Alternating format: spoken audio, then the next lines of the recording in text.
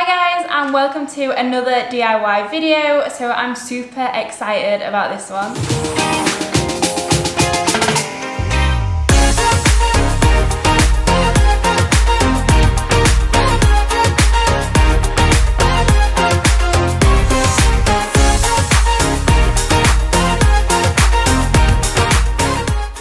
So today I'm going to be doing tie-dye for the first time ever. I should probably have practiced this before doing it on camera, but you know what, we're just gonna go for it. So the other day I was going through my old saddle pads and we have this one which is just a plain white saddle pad, but it does have a small stain on it. So we were thinking, we've tried to get the stain out, I've washed it and it's not coming out. So as a white saddle pad it just doesn't work, but rather than throw it away I thought I would give it a new lease of life. Hence I have got some tie-dye. So my idea is I'm kind of trying to go for that weather beater ombre look, if you know what I mean. But basically I really love ombre and I just thought if I can try and tie-dye it ombre rather than the traditional tie-dye. I don't know if it's going to work.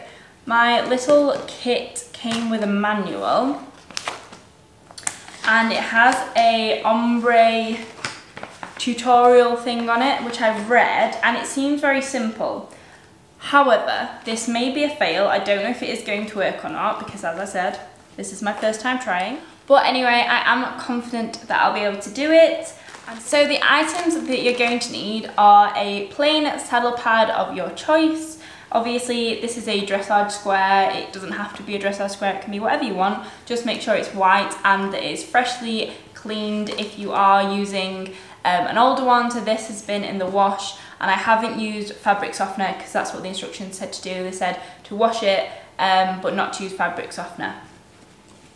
And then obviously you're going to need a kit. So my kit is off Amazon, it was super cheap and I got how many colours? 1, 2, 3, 4, 5, 6, 7, 8, 10, 11, 12. So I got 12 colours, but I'm actually planning on only using 3. So I want this to be a yellow to orange to red ombre.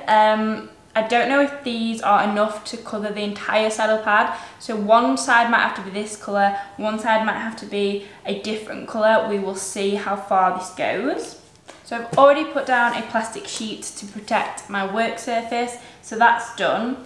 And because I am going for the ombre effect, I've got a paintbrush, like a flat paintbrush, a sponge on a stick, and a little bowl of water over here as well, because it says basically I need to mix this, pop that on in line, and then wash upwards, and hopefully this will work. So I'll get set up and then we'll get going. So all I need to do for the paints is to fill the bottles up to the line and then shake to dissolve all of the powder paint. Make sure your lid is on nice and tight. I don't want to end up covered.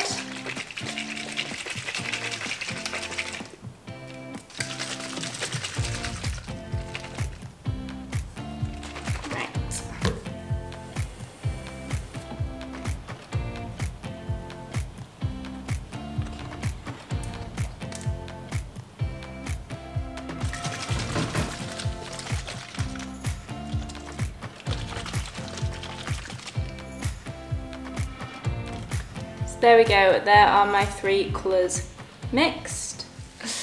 Okay, so now I'm going to put my gloves on.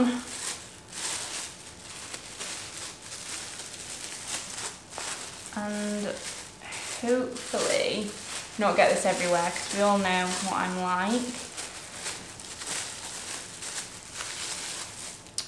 Gloves are on, so my plan is to make a line. I think I'm going to start with the yellow and then work my way up. Yeah. See? Like, just pull up. Oh, there we go. Okay, so nervous. Okay, let's start with this bottom edge. Definitely don't think these 3 bottles are going to cover this entire thing, but We shall see. So here we go. Okay, so it does kind of bleed in a bit, which is good, which is what I needed to do. I'm gonna try and, I don't know how well this bit's gonna colour. Try and get under there. This is looking good. Trying to do a line isn't that easy. Okay. So now I'm going to take my water and my brush and try and blend this upwards. It might not be as easy as I thought it would.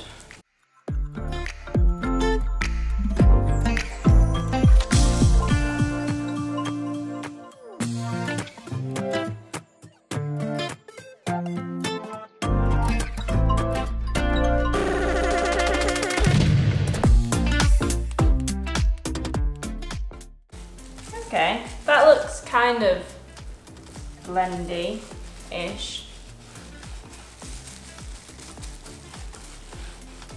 Sort of. I think we're kind of getting the effect I want. I'm going to have to be careful on these edges that the edges don't go too light. And then any of the middle, that's a bit, I need more yellow on there. So the next section I'm going to do is the orange, and I'm super nervous for this one. I've had to change my gloves already because they got a hole in, so maybe invest in some better gloves than come with the kit. So I'm going to go about here, like this point, because obviously I want to ombre it like either side. So I'm going to make a line here. I am literally making this up as I go along, so we will see.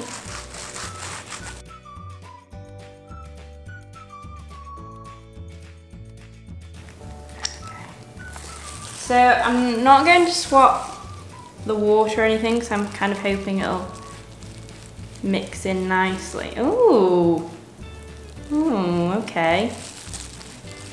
This is looking better than I thought.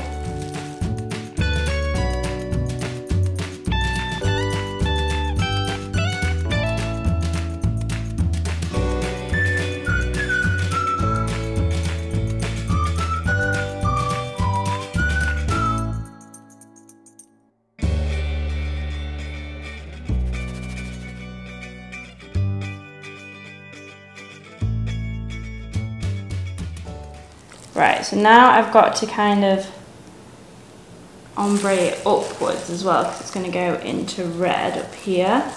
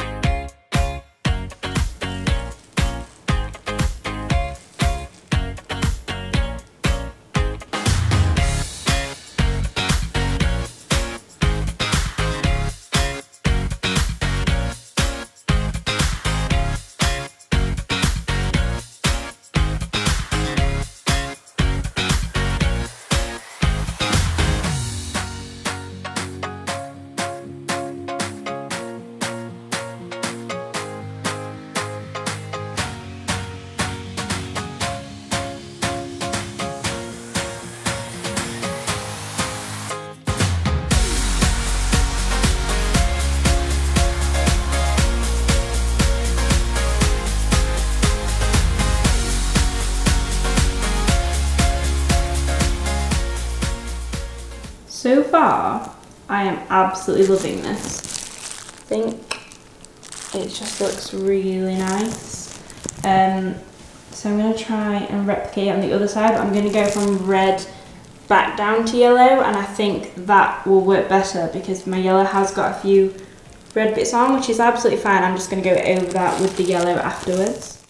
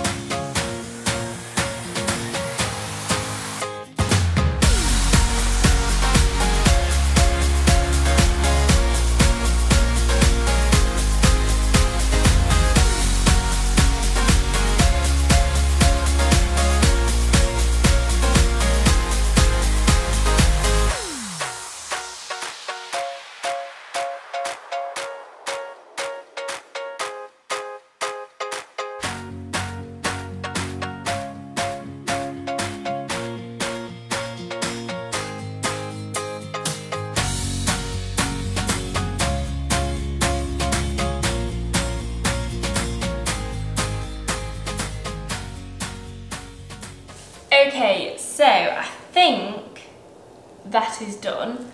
I'll show you the finished.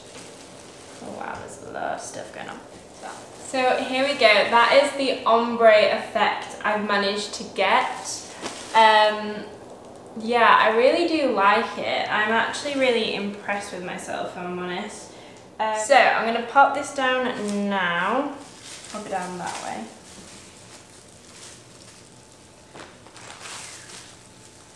And give you a bit of a close-up before I wrap it up for drying. So this is the finished look. I'm absolutely obsessed with it. I think it's come out really, really well. What I'm going to do now is wrap it up and leave it. It says a minimum of like 6 to 8 hours. I'm probably just going to leave it overnight. So apparently you wrap it up and then wash it the next day. So I'm going to wrap it up. Apparently it needs to go dry. I don't know if that's true or not, but basically I'm going to wrap it up now and we will see what happens. Okay guys, so it is now the next day and I have washed and dried the saddle pad. So here is the finished result. So this is my Sunset Ombre saddle pad. I think it's turned out really well. Obviously the colours do get lighter when you wash and dry it, and the bits that you sort of faded tend to go more white, but I'm still really happy with it. I also made a few tie-dye tops and things like that with the leftover dye. I managed to get 2 tops out of that as well. So the dye in the tie-dye kit I got does go a really long way, which is brilliant. I'm going to link everything that I've used down below. It's literally one kit from Amazon. I can't remember how much it was, but I think it was pretty cheap. I'll put it in the description anyway. So yeah, this is the finished article.